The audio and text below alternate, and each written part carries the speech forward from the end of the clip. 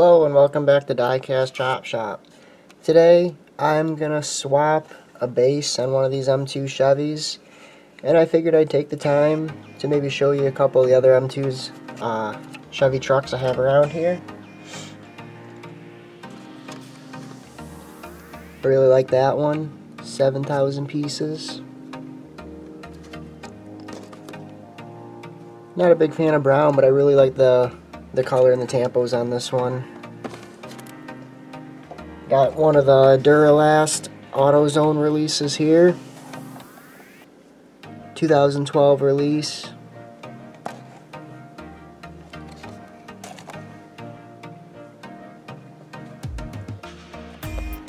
Oh, another auto lift. This one's the 1958 Chevy Apache and the 1958 GMC 100. Released in 2004.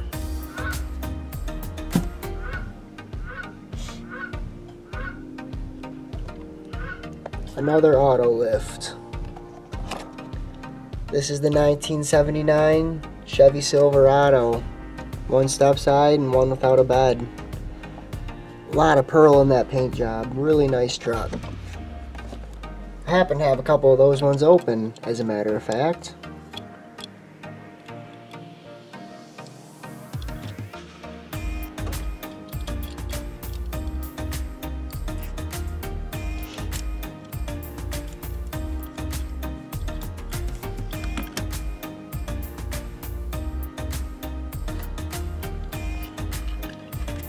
Anyhow, this pink Silverado that came in the mail from someone on Instagram was originally lowered, but he put it on one of these bases here, and I like the lifted Coke truck, but I think that pink truck would look a lot better lowered. And I'd like to see this big Kahona right here lifted up. 4,400 pieces, this one. That's a nice truck right there. So let's get this thing cut open. Just take your time. There's no need to rush. You don't want to cut yourself.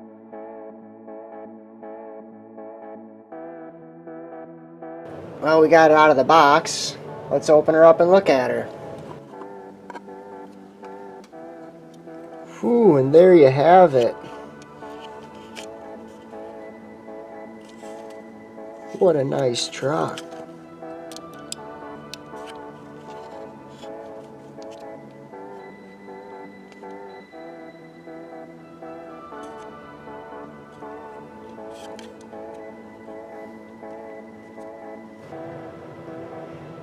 The first thing you'll notice is the base that the truck is sitting on in the box has two screws on the bottom. We're just going to pull those out, 1 and 2.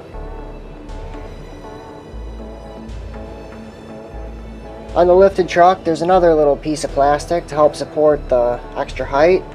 2 screws on the base of the lowered truck. Now that one's out. Here you can have a quick look at the two bases compared.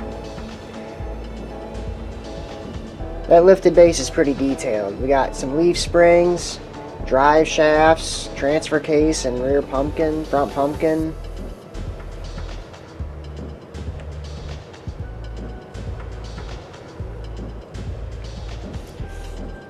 Next, you're going to have 2 screws in each of the trucks. There's the front one and the back one on the pink truck with the lifted base.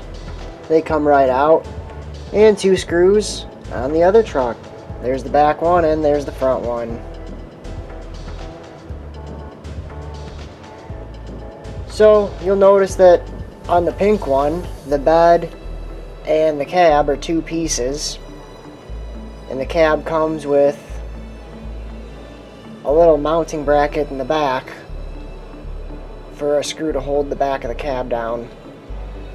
The big Kahona truck, though, was all 1 piece. But it still came off pretty easy. The interior came out of that one on the way out. We can just put that back in there before we put them together. Here's a look at the 2 bases side by side with no shell on them.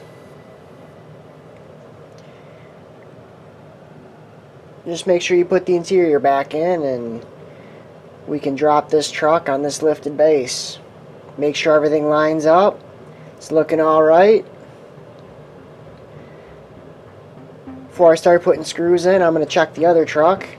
Just don't want to get too far ahead of myself if something's not going to fit. And it looks like we have another fit. So let's go ahead and get some screws back in these. Just like taking it apart, there's two. One in the front, one in the back.